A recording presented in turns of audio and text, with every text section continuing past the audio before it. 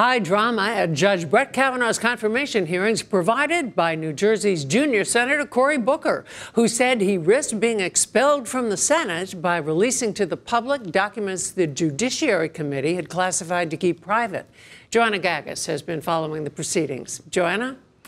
Well, late last night, Senator Booker finally got his chance to question Judge Kavanaugh. He asked the judge about his personal views on racial issues and his previous statements on affirmative action. The senator also referenced an email from 2002 that he says showed Kavanaugh was open to racial profiling by law enforcement. So it seems that you are okay with using race to single out some Americans for extra security measures because they look different, but you're not okay with using race to help promote diversity and equal opportunity and correct for past documented racial inequality. Sounds like I rejected the racial profiling idea. What's the date of the email, Senator? The date of the email is January 17th, 2002. Mm-hmm.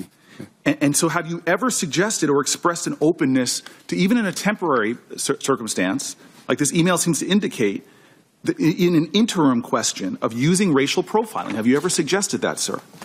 I'd like to see the email. I will provide the email, sir, to you. But it sounds from what you read like I rejected the concept, but I'll look at the email. It seemed to me that you were open to the concept, sir, clearly.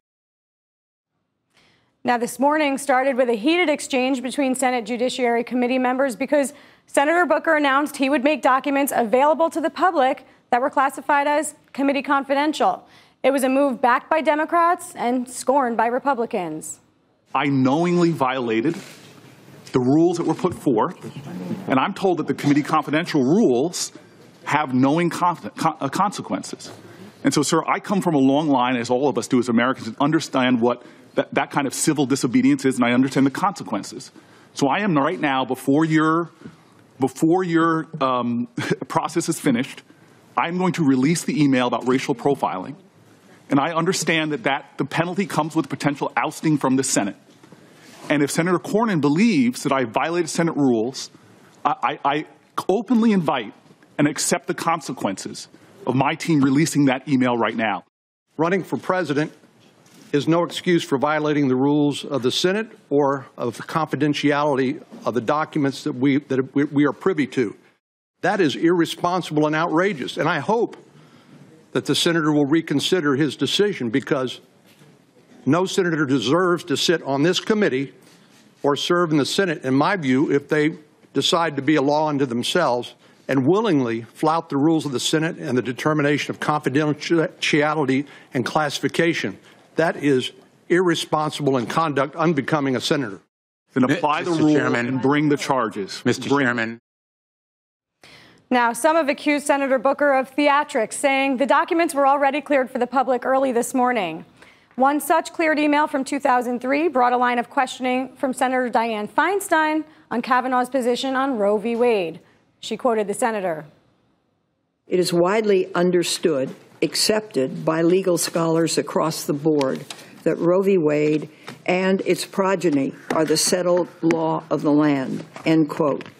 You responded by saying, and I quote, "I'm not sure that all legal scholars refer to Roe as a settled law of the land at the Supreme Court level, since court can always overrule its precedent, and 3 current justices on the court would do so.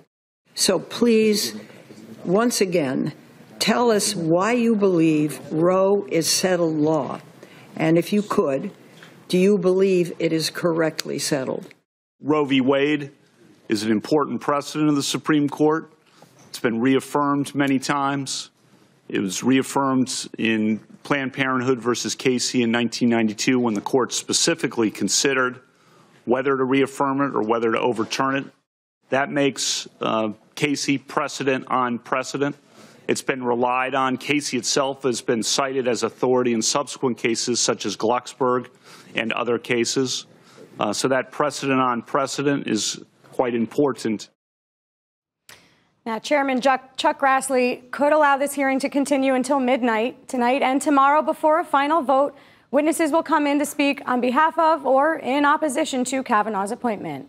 Mary Alice?